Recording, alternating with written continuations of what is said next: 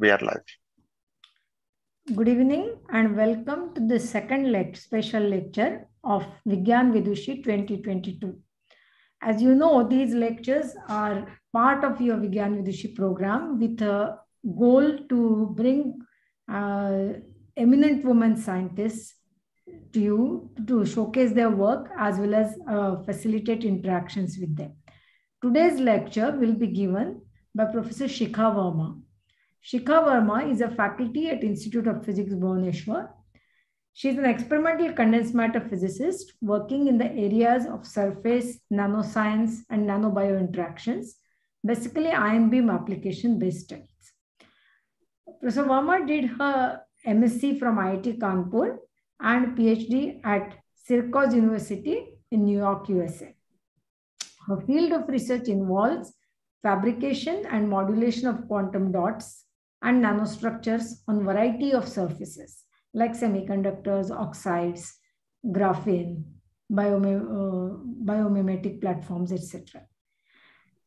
She looks at their optical response, transport behavior, biosensing, and utilizing these for technologically important applications. She is a internationally well-known expert in this field.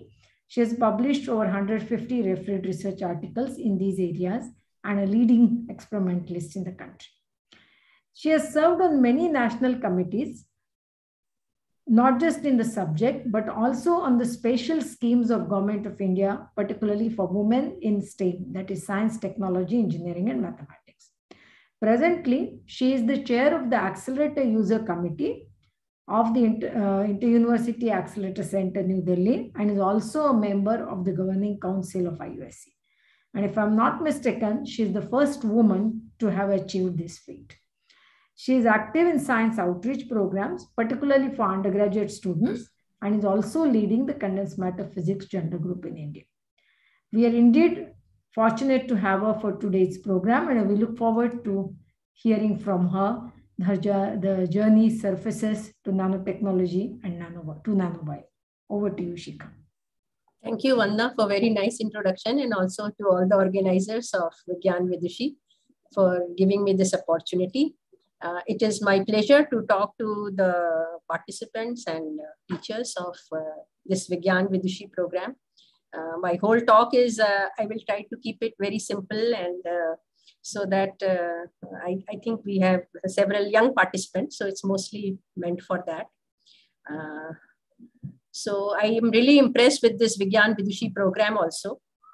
It's a very remarkable program, and I'm sure it will achieve the goals that it has set out to achieve. So many congratulations to all the team members. So my today's talk is from surfaces to nanotechnology to nanobio.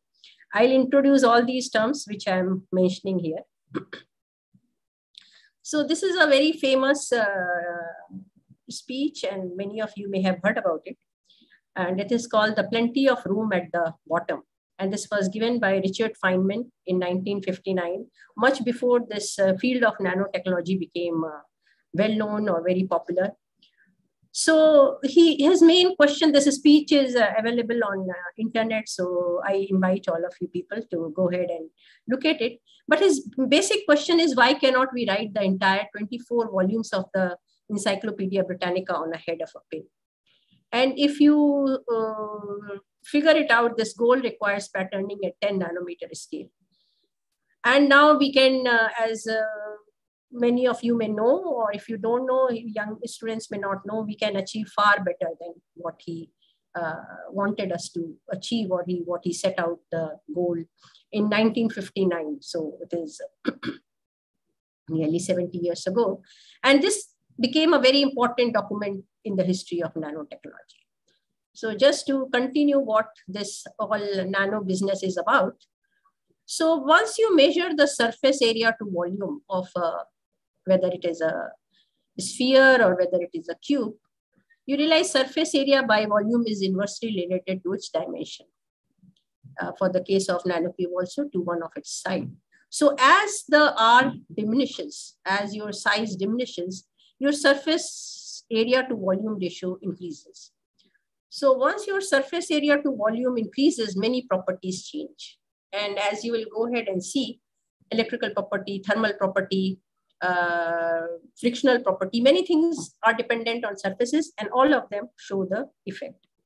And as we'll go ahead, we'll show how to prepare these kind of nanostructures and some of the properties which we can study and how we study them. So the first nanotechnology was, there are signs from 1600 to 1700 AD. So these multiple colorful glasses, you may have seen in pictures, of you have visited some churches in Europe, you may have seen this, that ancient stained glass makers knew that by putting very tiny amounts of gold and silver in the glass, they could produce the red and yellow found in the glass windows. So they didn't know what they are doing, but it turns out what actually they were putting is, through their mostly alchemy, was gold particles of various size. So if you have a gold particle of 25 nanometer, it looks red in color, which is a surprising fact for us.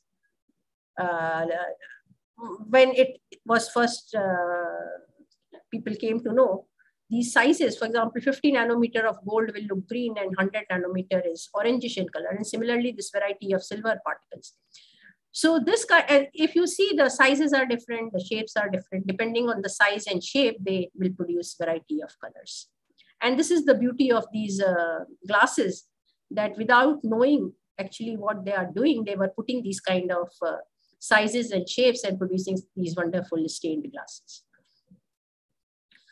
So then in 1950s, mostly this extensive work on the in the field of surfaces and nanotechnology started. And one of the driving force for these studies is the high vacuum. As you will go ahead, I will show you in these slides that now we work in ultra high vacuum, and which is like minus 11 torr, or like minus 13 something like millimeter of Hg. Those kind of vacuums are needed so that your surfaces remain so clean that they don't interact with the air molecules. And these clean surfaces are necessary for studying many of these properties. So these are the various fields where interdisciplinary science is happening on surfaces and nanotechnology, physics, chemistry, material science, then all the way to biochemistry, biology, medicine, informatics. And these are the various fields, all the way varying from transistors to catalysis to optoelectronics to biosensors. The list is huge, and all this is available on internet, so you can read this. It is really pleasure to read some of these articles to give some idea. But most of the things that I'll talk in this talk is something about surfaces, something about nanostructures, and leading all the way to bio-nano. Interfaces of nanostructures with biomolecules. So what are surfaces? Surfaces will control many properties. This is the very top layer of the material that we are talking about, maybe few angstrom, so nearly 3 angstrom or 1 atomic layer of the top surface. Atomic arrangements change surface properties, and one can create or deposit quantum structures and nanostructures. This again, we'll see the examples as we move forward. And interaction of the surfaces with the surfaces and atoms, molecules, biomolecules, one can study. And then there are several exceptional and advanced properties. So some of the properties that we will see here may be photoabsorption, sensors, conducting properties, and catalytic properties. How you prepare these surfaces and nanostructures mostly fall in 2 categories. It can be top-down approach or it can be bottom-up approach. In top-down approach, you start from some bulk material and you remove some material and you end up having nanostructures. So, for example, this ion beam related technique is one like that, about which I will talk in this. And then there are others also, focused ion beam, electron lithography. And then there are bottom-up approach, where you add up molecules or atom and make structures. So again, I will talk one example from this batch also, how you assemble the nanostructures. So first we go to the top-down technique. These are ion accelerator in IOP, and we have several in India. Professor Vandana Nanal has a very nice electron facility in TIFR also. So in IOP, we have a 3 MV pelletron, and there are various beamlines where we can get ions of various energies and various atomic number. And this is a schematic of ion implantation. This is one of the lines is where we can do ion implantation. Basically bombard a material with ions. That's all right now we are talking about. So these are some other facilities in IOP, just to make you aware. So we have molecular beam epitaxy, some other molecular beam epitaxy, deposition systems, pulse laser deposition. All these systems are basically used to make structures something like this, to make surfaces, to make interfaces. These are heterostructures, one layer sitting on top of another layer. This may be of same type as the previous one, or it may be of different type. It can have different atomic structure. It can have, you can put different atoms in different crystallography, can make different phases. All sorts of things can be done using similar kind of systems. And we have variety of other things also. So now we talk something about functional surfaces and nanomaterials, how we make them and how we study. So again, we talk about this top-down approach, and we talk about ion beam irradiation and formation of some TiO2 nanostructures, which is a top-down approach. And in this, I will consider two studies: photoabsorption in the visible range and switching phenomena. And then we'll go to the bottom now. So first we talk about this photoabsorption. So this is a very major breakthrough, that electrochemical photolysis of water at TiO2. So water, as you know, is H2O, and it can be broken down under the UV. There is no electricity applied. Suppose we only apply the energy. This is the UV energy onto a TiO2 in an electrochemical cell. And then you can separate out oxygen and hydrogen. Oxygen evolves at the TiO2. Many people of you maybe have a chemistry background. Even in physics, we study electrochemistry. And at the platinum electrode, you evolve hydrogen. So in a way, hydrogen and oxygen, once you are able to separate, you can use it for energy materials. So water can be decomposed using UV light into oxygen and hydrogen without application of external voltage. And this was a major breakthrough, as I mentioned. And these are the people who are done it. And after that, a lot of work has started in using TiO2 to absorb better light. Instead of UV light, maybe visible light. Why we need UV light for TiO2 is, I'll go ahead and tell you. And what people notice, that if this material, electrode material, is nanomaterial, or if it has its properties changed, its surface properties are changed, it becomes a better absorber. And a better absorber will mean better evolution of these gases for energies and so on. So TiO2 is a very special material. You will hear lots of work going on oxide materials. And it is an important photocatalytic and photochemical material. It's very stable, shows high catalytic activity, inexpensive. Those are the properties, non-toxic. And surface states of TiO2 or surfaces of TiO2 have been shown to play a central role in the electrolysis of the water. And it's useful in solar cell, chemical sensor, photochemical cells, electronic devices. It is also a very nice biocompatible material. So I will show a few studies of biocompatible nanostructures on TiO2 surfaces. So these are phases of TiO2. You may have studied in your classes something about phases. Even if you have not studied, don't worry.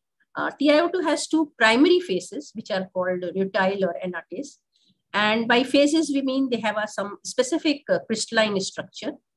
And these are the lattice constants. These lattice constants will be dependent on their what phases they come.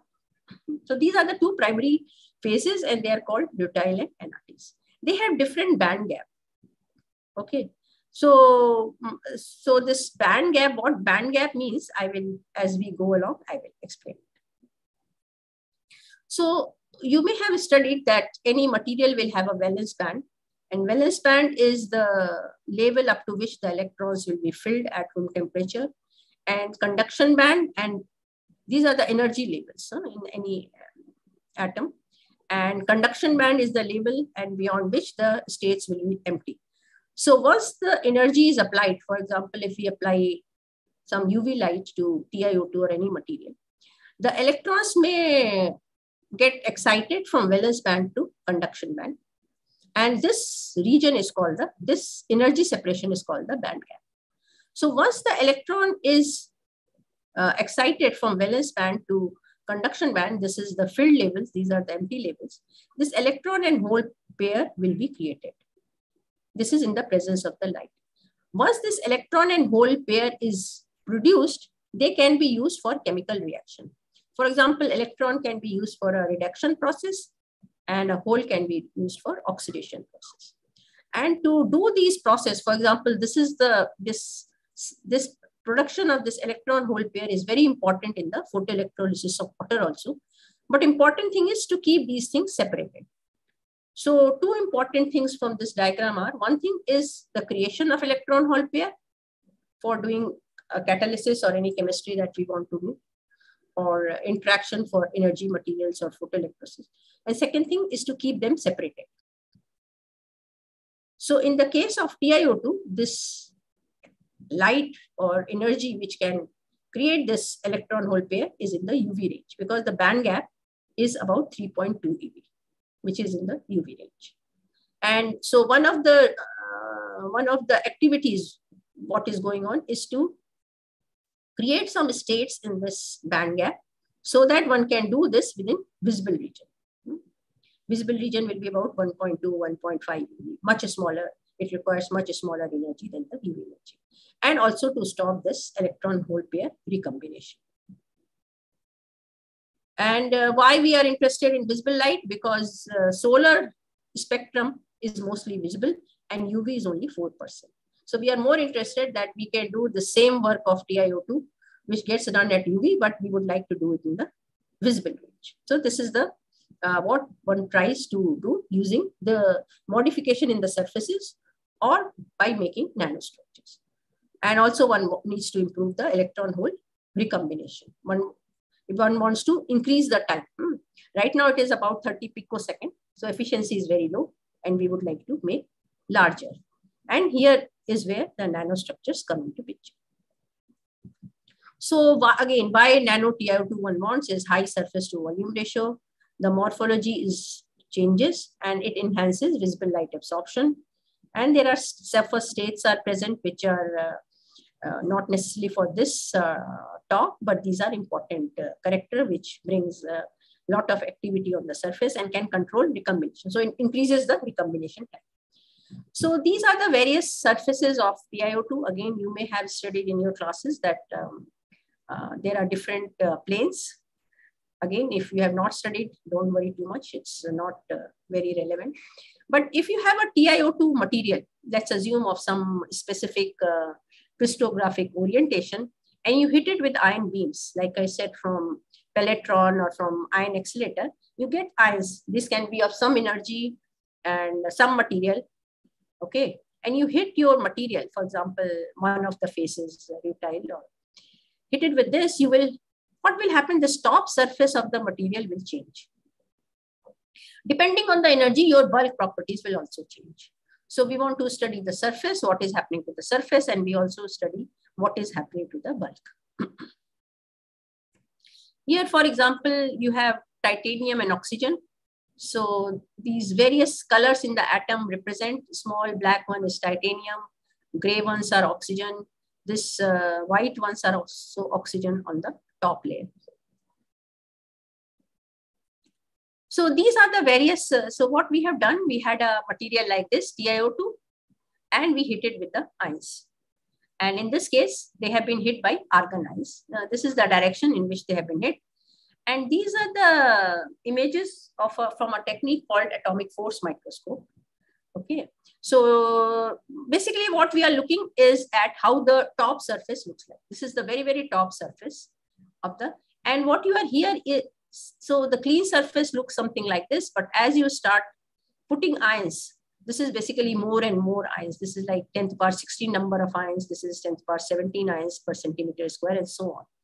As you're putting more and more ions, you see the surface morphology is changing. And the scale is given here. This much is 1 micron. Okay.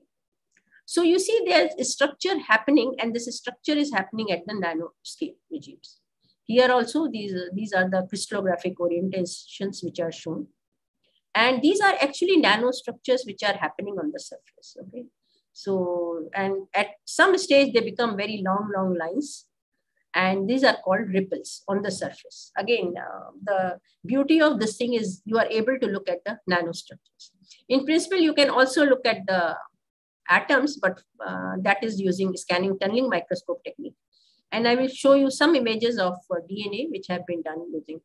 I'm not going into these techniques right now, just showing you, giving you the flavor of what all kind of things in this area of nanotechnology and surface science people are mostly doing.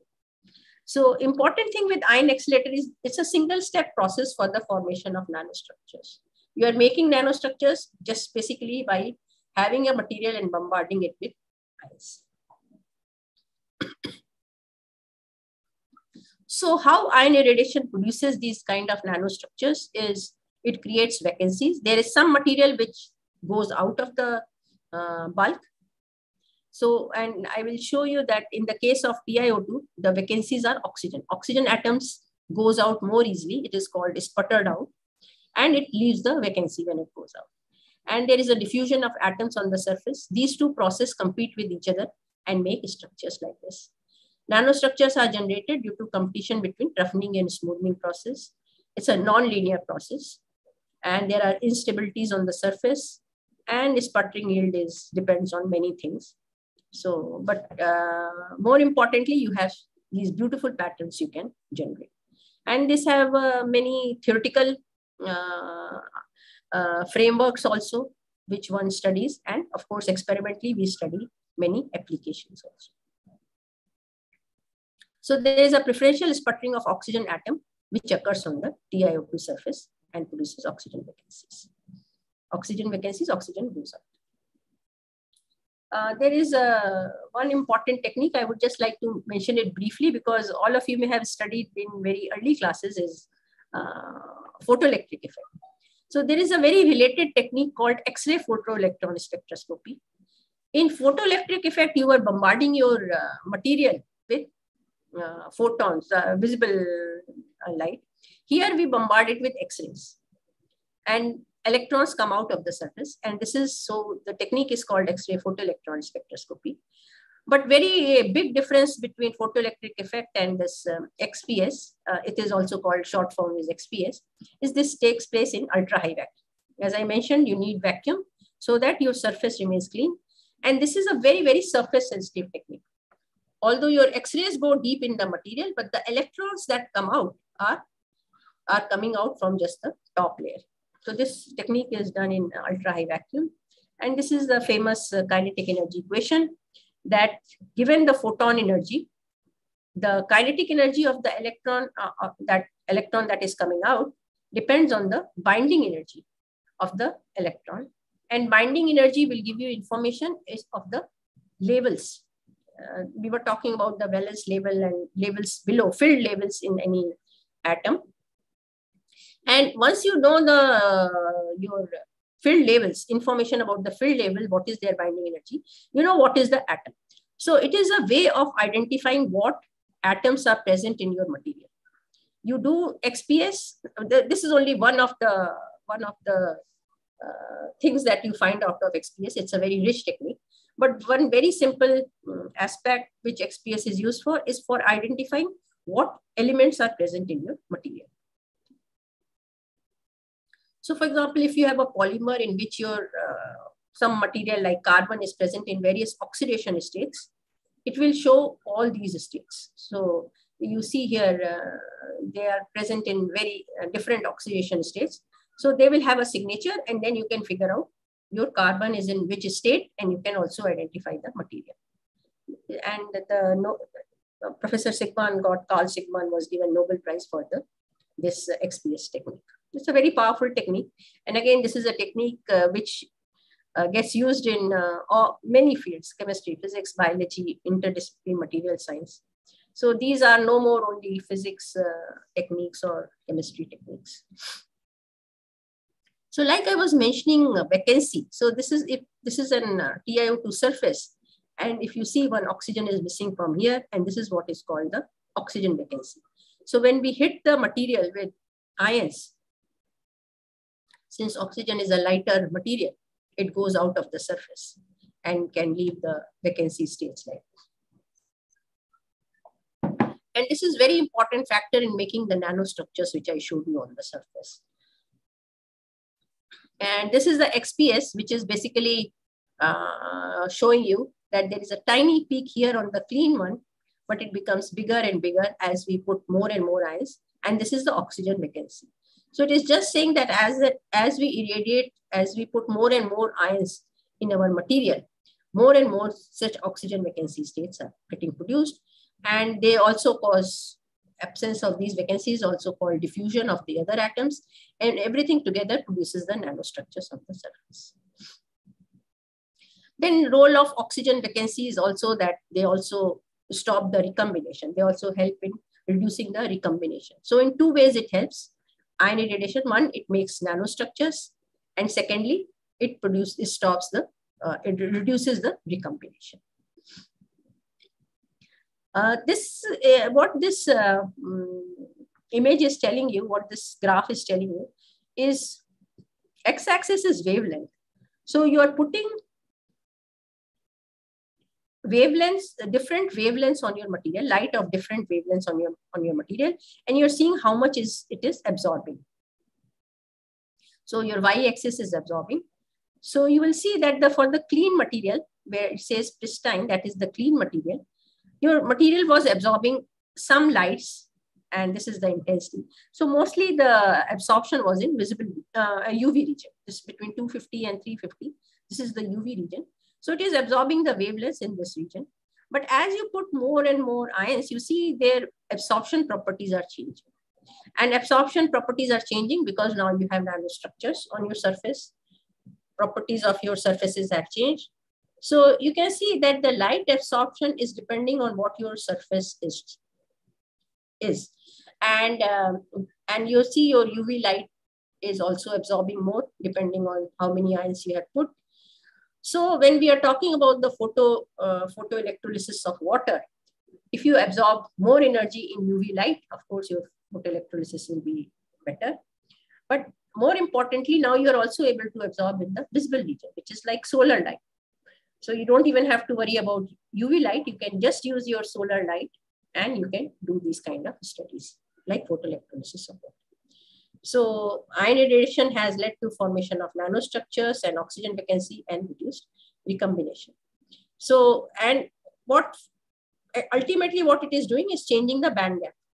What I showed you, that separation between valence band and conduction band, that separation is changing. There are states which are developing in between valence band and conduction band.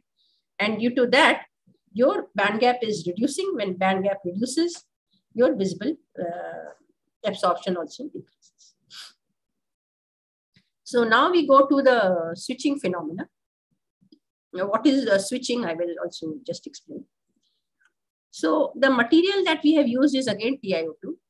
But in this case, now we have a thin film of TiO2, which we have irradiated with Ti ions. We again get nanostructures. But this film is not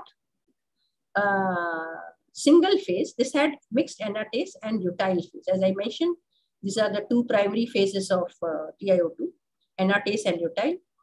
Okay. And what we see that initially, although it is mostly anatase, but at some time it becomes butyl. And then we also see that there is a switching phenomenon. So first, let me explain how we see the phase transition. So this is XRD, X-ray diffraction studies, in which we bombard with X-rays, and we can see the profile, what phases are present. This is through XRD. So you see two features here, and both have similar height. One is due to anatase and one due to rutile here. This is the clean sample, clean film. But as we put more and more ions on the same TiO2, we see suddenly this peak is very small and this peak is very large. And there is a transition going on from one to the other. And now it turns out that it's mostly rutile and very little anatase at high doses. So this shows that some kind of a phase transition has happened from the clean film to the high dose film. And this is called the phase transition. Now it was both anatase and rutile were similar. And now we have more rutile in the film. Okay. And also this phase transition has happened around 1 into 13, because still here they were nearly similar, but suddenly we start seeing rise. This 10 to the power 13 will mean these many ions per centimeter square have been put in the TiO2 film. Let me not get into that. And this is just a schematic that you have a, all this is anatase. This is how it happens as a function of temperature. It's a beautiful slide that this is the seed, rutile seed. And as this is has been done with the temperature, not with the ions, but there is a seed and the anatase particles around it start to become anatase, and they at some point they become completely, sorry, this is rutile, this is anatase. The anatase starts becoming part of rutile, and at one point it is completely rutile. Rutile is the thermodynamically stable phase. So the moment you provide energy to anatase phase, it becomes rutile. So the moment the temperature is increased, everything becomes rutile. So this is a rutile material, whereas all this was the anatase material. And these are some transmission electron microscope. This is also beautiful images in the sense that you can directly see your samples. For example, these are thin films. This is the TiO2 of 80 nanometer sitting on several layers. And these layers have been put, actually we start with the silicon sample on which we put some nickel and gold. And these layers have been put because we want to do some kind of a conductivity measurements, which I'll show you. I'll show you here. So the sample was like this. There was a silicon piece on which some nickel was deposited, then gold was deposited. Then we deposited TiO2 using one of the techniques that I showed you. And here we had done thermal evaporation. And then we bombarded with TiO2. So this is the gold and nickel which you are seeing in the electron microscope image. For example, this is the silicon, this is nickel, gold, TiO2. And these are the various nanostructures of anatase and rutile that I was talking about. And here also are some photoabsorption and band gap measurement. And this is the band gap. We can directly measure band gap using a technique. How much is the separation between conduction band and the valence band? And you see initially it is somewhere here and then it decreases. So this is due to the anatase. And after the phase transition has taken place, it comes down. So these kind of things are very easy to study, and they clearly tell us that once band gap changes are happening, then also your absorption properties will change. And once absorption properties change, then your applications will change. And now we just do some resistive switching measurements. So what we are doing in switching, I will just directly go here. So we have this kind of a structure like silicon on which gold and TiO2 is sitting. So we can measure the current. We can apply a voltage between, because this is a metallic, our tip is metallic, platinum iridium. This is actually being done in a specific setup called AFM. But here, that is not important. Important is this is conducting and this is conducting. We are applying a voltage and we are measuring the current. It's the IV characteristics that we are measuring. And what we, this is, and then this material has been irradiated with ions. So what we see, once we irradiate with 1 into 10 to the power 15 ions, what we see that the IV characteristic is something like this. What it means is at this place current is low and at this place current is high. This is the x-axis is voltage, y-axis is current. So what it means is at this voltage, we have low current. So that means resistance is high. And then the current begins to increase. Although the change in voltage is very slight, but the currents begin to increase. and it continues to increase. Only after certain voltage, the current. So this is called a high resistance state, and this is called a low resistance state because the current is high. And then the whole cycle repeats itself. And so this is basically a switching behavior, that we are going from a high resistance state to a low resistance state, and then from low resistance state to a high resistance state. So this is the switching mechanism which we are doing in TiO2 films, and just by putting ions in the material. And ions in the material we know because they create oxygen vacancies, which we have already seen, because from the surface we see oxygen vacancies sputter away. So these vacancies, once they go away, their vacancies from the surface go away and create nanostructures, but their vacancies is still in the bulk material, and they are helping this. So basically here the idea is there is a high resistance state and a low resistance state, and this is called bistable reversible switching behavior. And how this phenomena actually helps is, I showed you that there is a conducting tip on the top and the conducting gold film on the bottom. And in between these oxygen vacancies, which are basically positively charged and oxygen ions are negatively charged, these make these filaments like this between the one electrode and the other electrode. So between the gold electrode and the tip, you will have these channels or filaments of the vacancies from the top to the bottom, which take the current and make this low resistance state. So these green are the oxygen vacancies. If they make a filament between top and bottom, they can pass current and they make low resistance state. And if we change this potential from positive to negative, then these filaments break down and they produce the high resistance state. So this is the way this high resistance and low resistance states are happening. So now we move on to the DNA, but what I've talked about is this photoabsorption and this switching phenomena, and a little bit about DNA, how do we handle and work with DNA. So DNA is a functional material, and why we call it functional, it can be used in designing some nanomaterials. It has a programmable scaffold, and it's a biocompatible and biodegradable. So it's environmentally friendly, and it has a potential for biosensing. So this is a famous photograph. This is an XRD photograph of our DNA. This XRD photo is very famous photo. It's called Photo 51 and was taken by Rosalind Franklin of this beta DNA. But unfortunately, which is a long story, and today is not the day, I think someday, when why these three people got the Nobel Prize and she didn't get it, although she was not alive in 1962, but people feel the Nobel Prize should have been given much before 1962, because this structure of DNA was solved somewhere in 52, 53.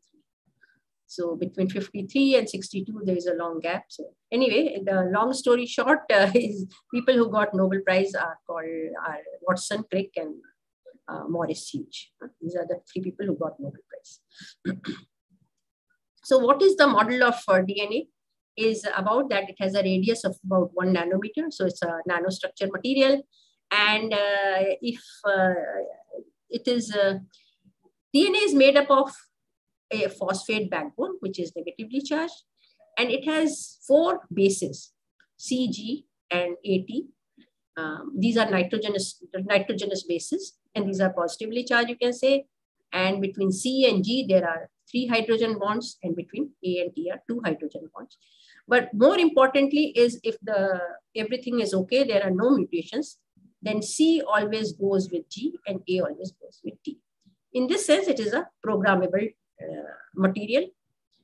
And separation, there will be separation between each base pair. For example, CG and AT or whatever, whichever there are. This is called base pair. Each base pair separation is about 0.34 nanometer. So at this I have already said that G and C, there are between G and C, this is guanine and cytosine, there are 3 hydrogen bonds.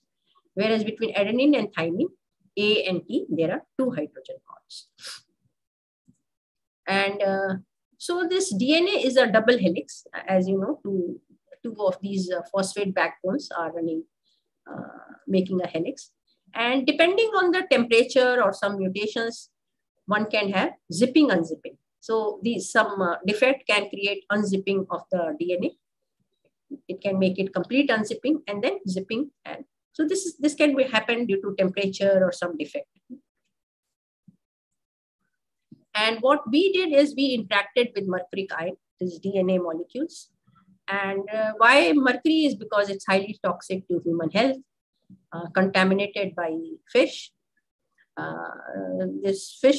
Contaminated fish carry mercuric ion. And of course, industrial sources are there and fertilizers are there, which can move it up to the food chain.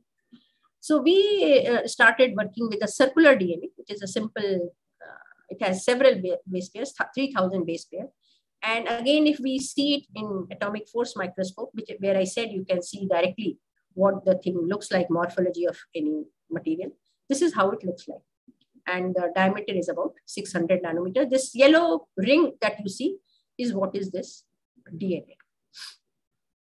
Here also you are seeing multiple DNA in the same image.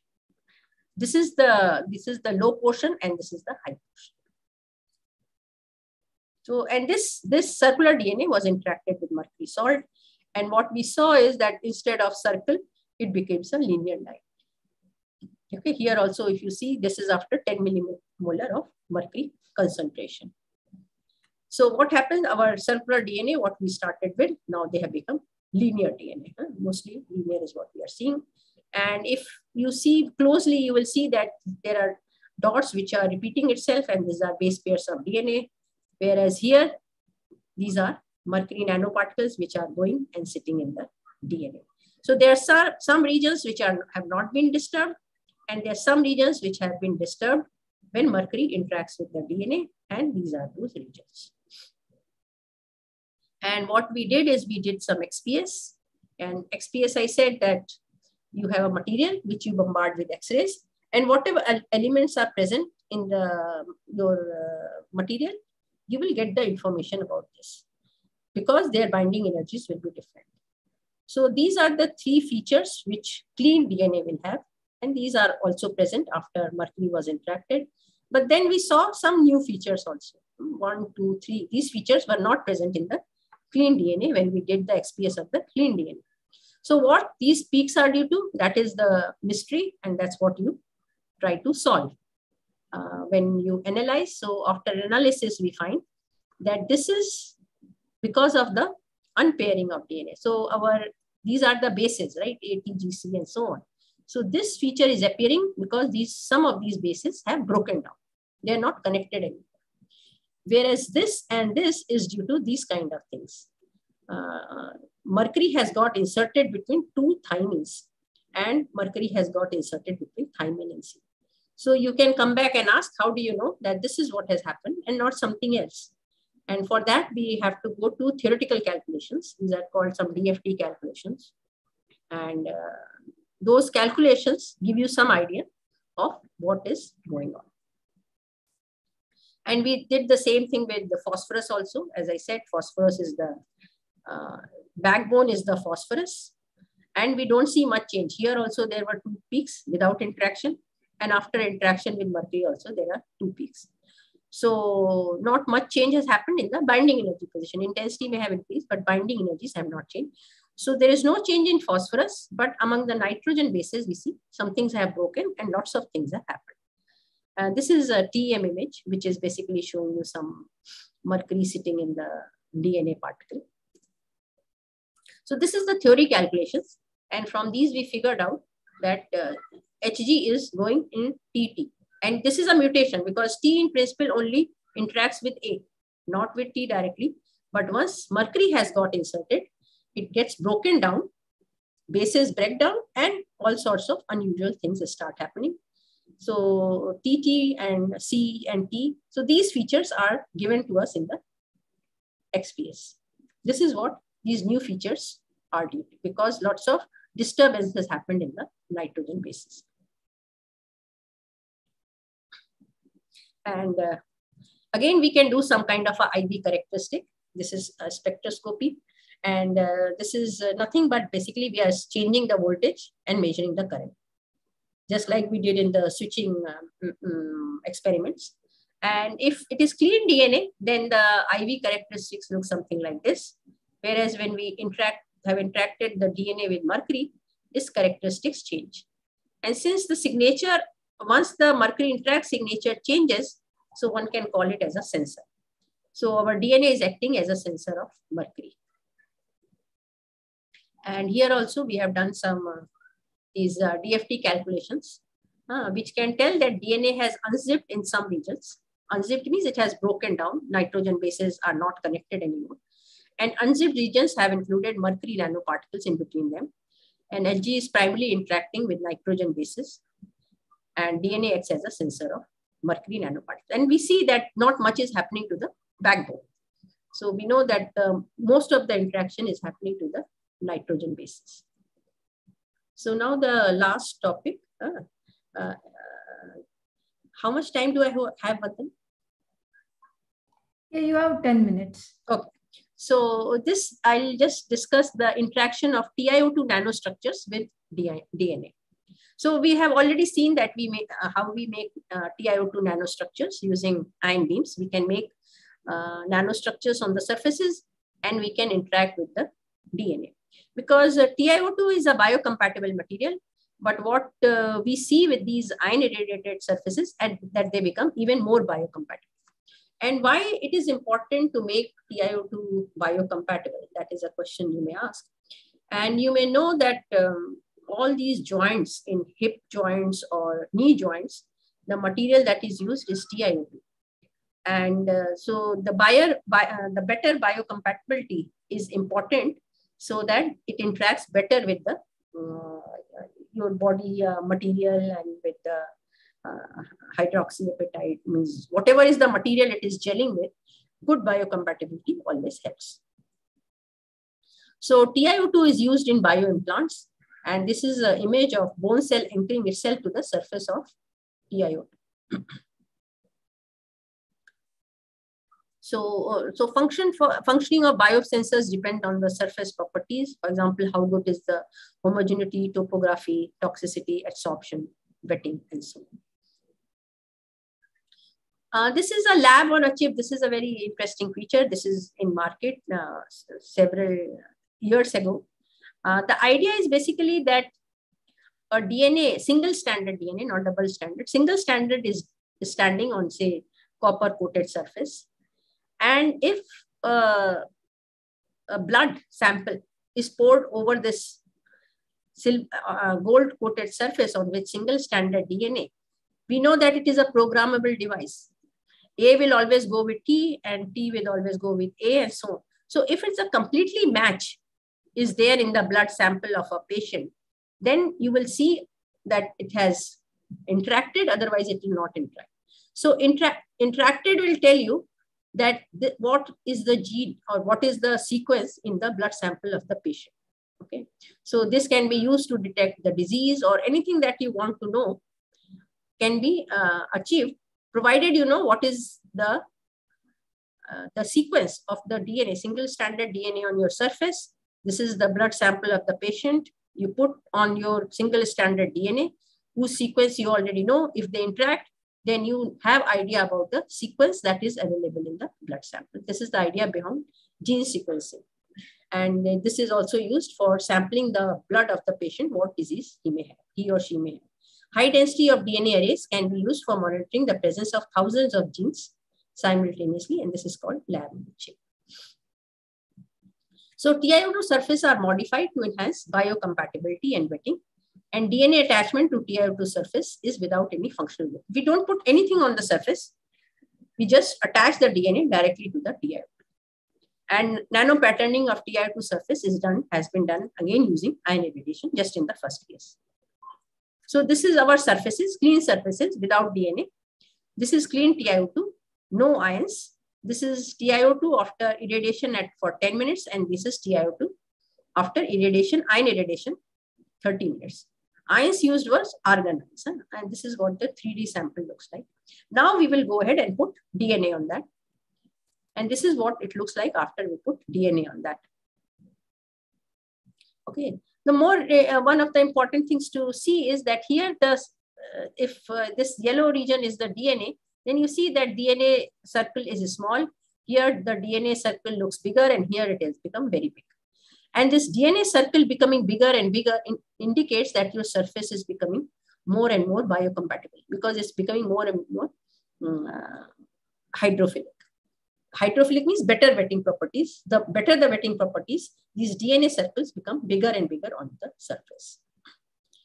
And these are the various DNA morphologies that you can see on the surface. I'll not get into the details of this, but you can have cord-like structure, or you can have a monolayer of DNA, or you can have fractal properties, depending upon your DNA concentration and something about your buffer, what material you are putting.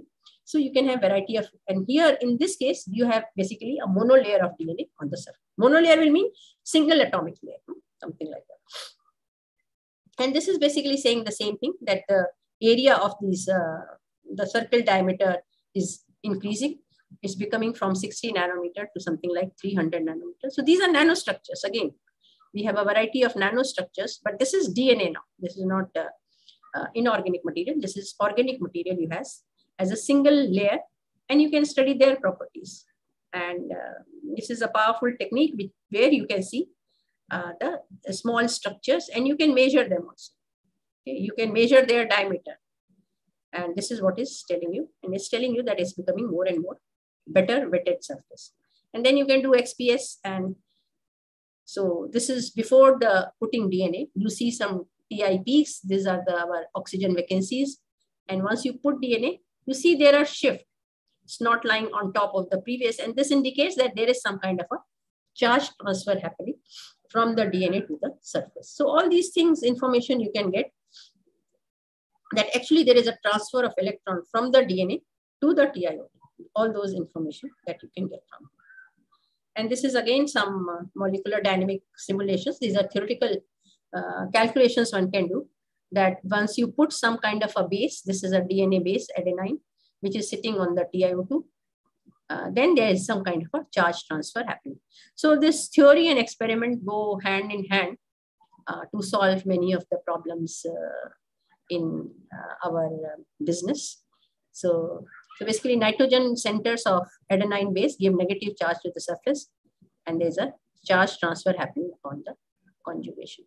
So this is, and this another is, we can also do directly these contact angle measurements, which will tell you whether the surface is becoming more hydrophilic, okay, better wetting properties.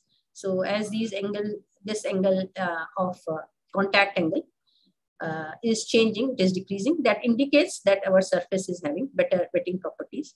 And these are oxygen vacancies. As I said, oxygen vacancies are increasing as we do more ion irradiated. So nano pattern surfaces, in the case of TiO2, they show better wetting behavior.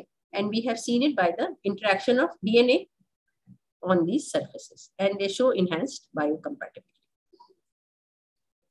So in summary, TiO2 nanostructures produced by ion irradiation show enhanced photoabsorption and band gap tailoring. There is some phase transition, and there is a switching phenomena. It is called resistive switching phenomena because basically we are measuring the high resistance state and low resistance state. These are very important nowadays compared to regular flash memories that we are using. And in the case of DNA, we have studied the mercury interaction, and we have seen that DNA unzips because the nitrogen bases are getting unpaired. That means basically the phenomena of unzip, and this unzipping to zipping. I'm making some noise. There's a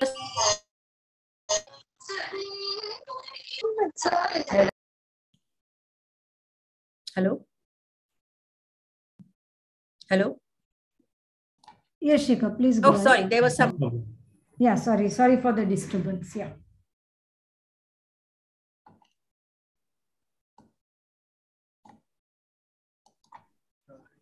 I think Shikha, you have speaker has got got muted.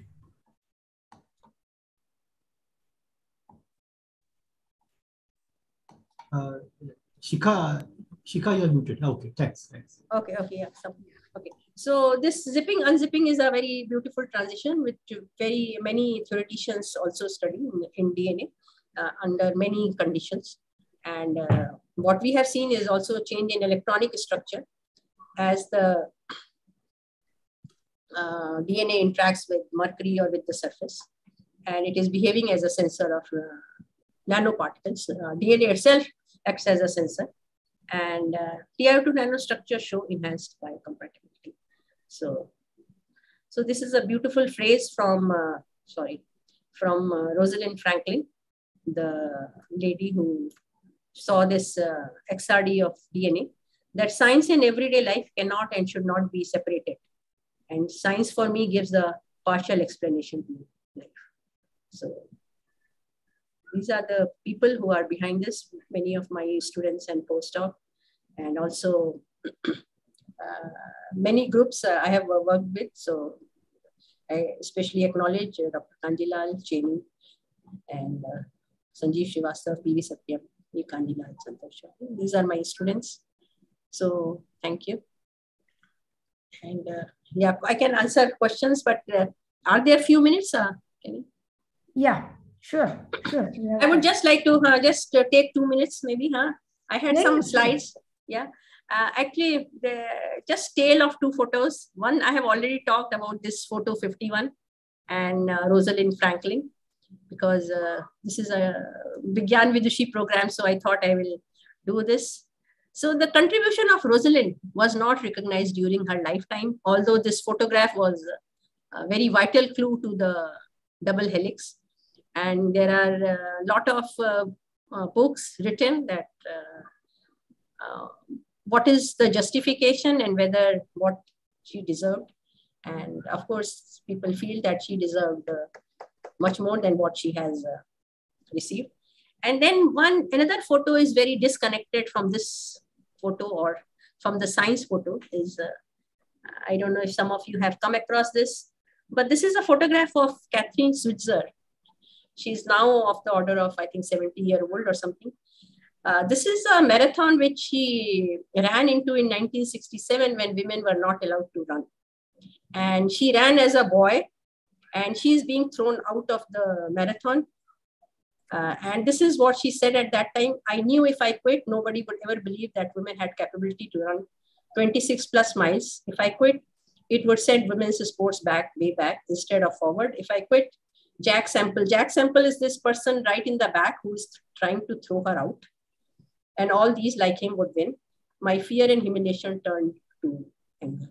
So now, of course, marathons allow women.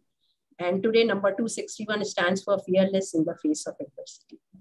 So that's all what I'd like to say. So these are beautiful photographs which motivate us. So these are brave young women who challenged convention and fought sexism in science and everyday life. So thank you. Thank you, Shikha, for a very, very wonderful talk. You covered a large canvas, starting from the surfaces and the nano and also the DNA structure. And also these end pictures, it's really so apt and so motivating. Just let me before I read out the questions to you, let me take a moment to say that, when the students come to TIFR, we have the part on the experimental course, and there they will do some experiments. So one of the experiments some of them will be doing is the diffraction from the double helix. So in a sense, a replica. Okay. And yes, some of these stories are absolutely fantastic, and it's really a pity that the work done so much, and she succumbed to cancer. So she succumbed early, and that was really a sad thing. So there are many questions, and so let me start by the first one. Okay, the one comment by Arpita is, those ancient glass paintings are really examples of nanotechnology. So interesting. But a question by Bipasha is, why is the material TiO2 so important? Yeah, so like I said, it's an oxide material. And oxide materials have this interesting thing. It's not only TiO2, many, whether it is zinc oxide or cerium oxide or nickel oxide, many of these are only some of the things. Zirconium oxide, they have beautiful properties because of this interplay of oxygen with all these materials. They create photocatalytic properties, they show absorption properties. So it is not only TiO2, and TiO2 is one of the oxide materials. Now, of course, there are perovskite materials and variety of materials which have interplay of oxygen, and that's why they show very interesting properties. And TiO2 is just one of the materials. Okay, thank you. The other question is, what is the physics behind the base pairing of adenine and thymine and guanine and cytosine? Yeah, so it is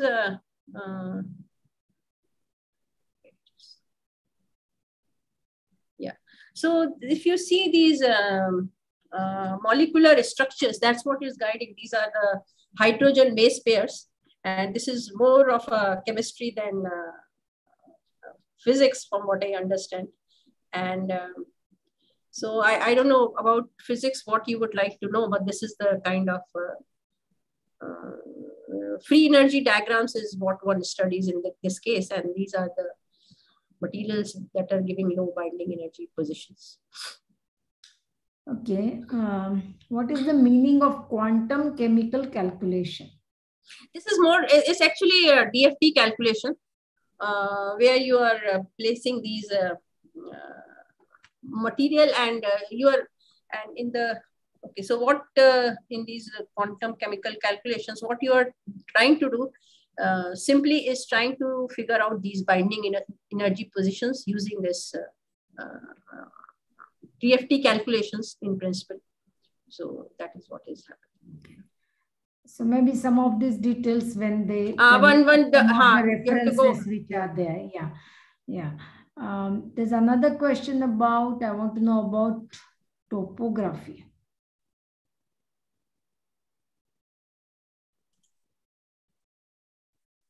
What about topography? What is topography? Know more about topography. Want to know about topography. So topography is basically the top morphology, how the top surface looks like. So for example, in the case of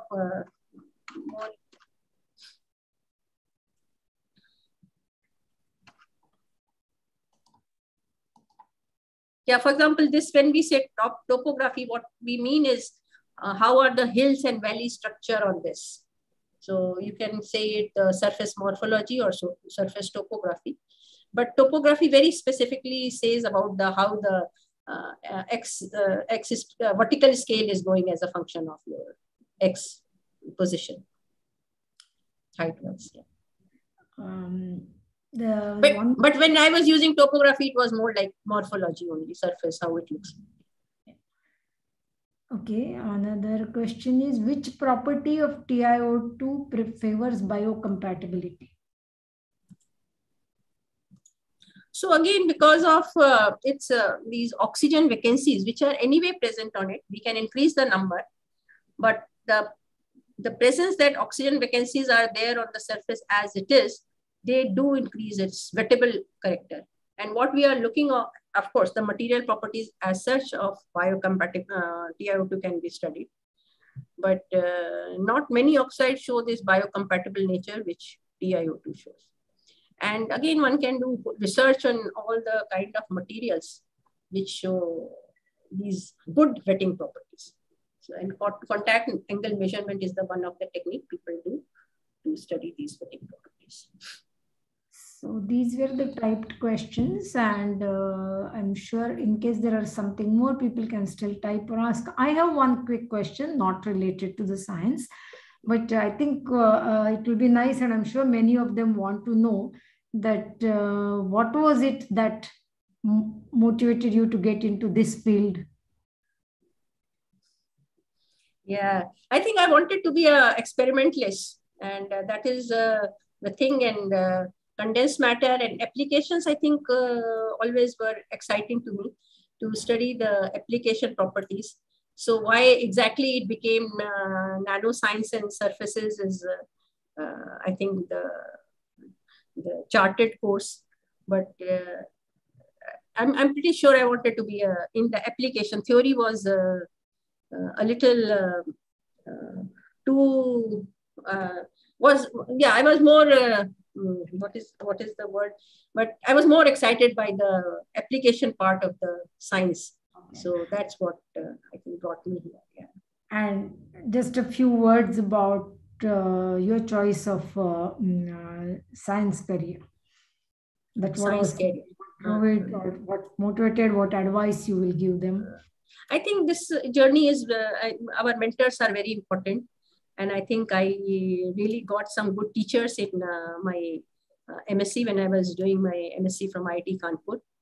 And so, yeah, as some teachers can demotivate, I think there are some teachers which can really motivate.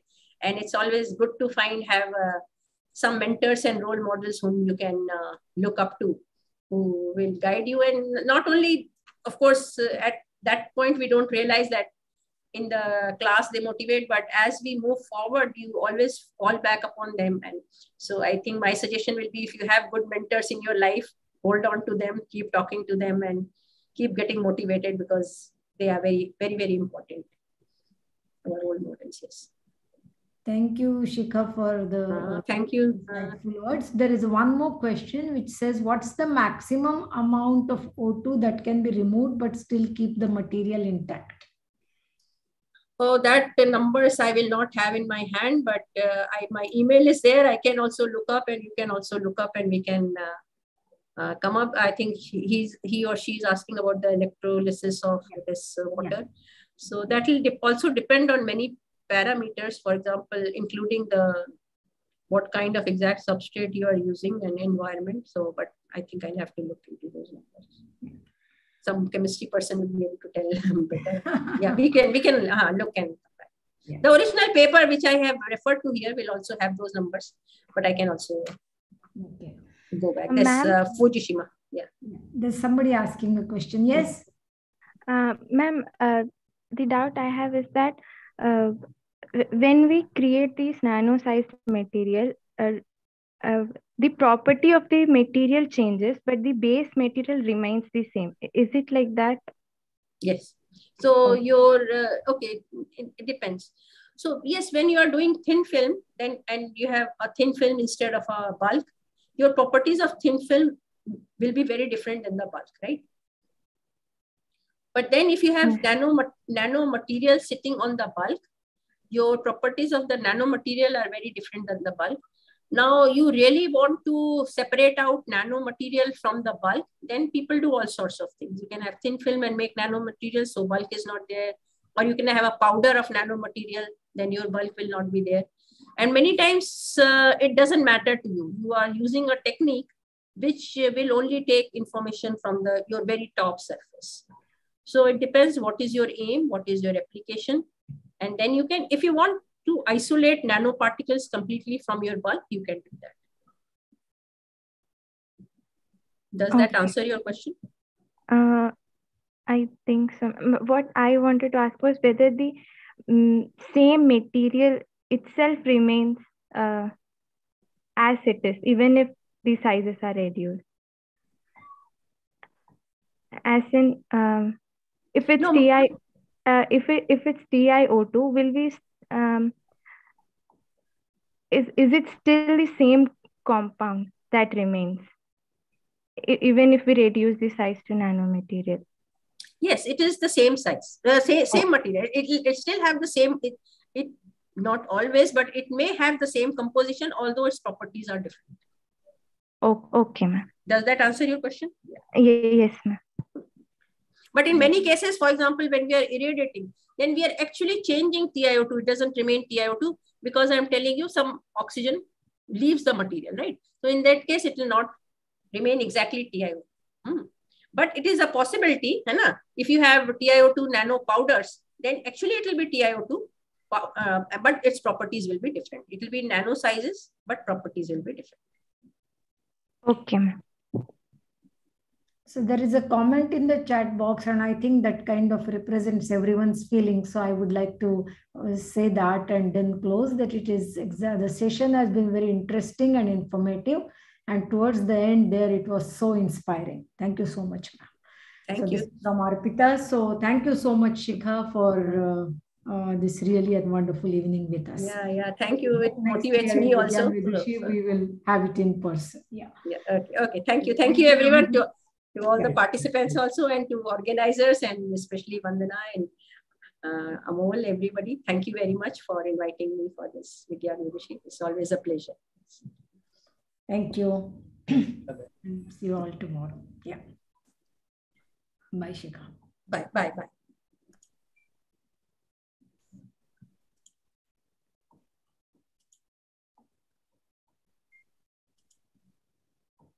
You can stop the streaming.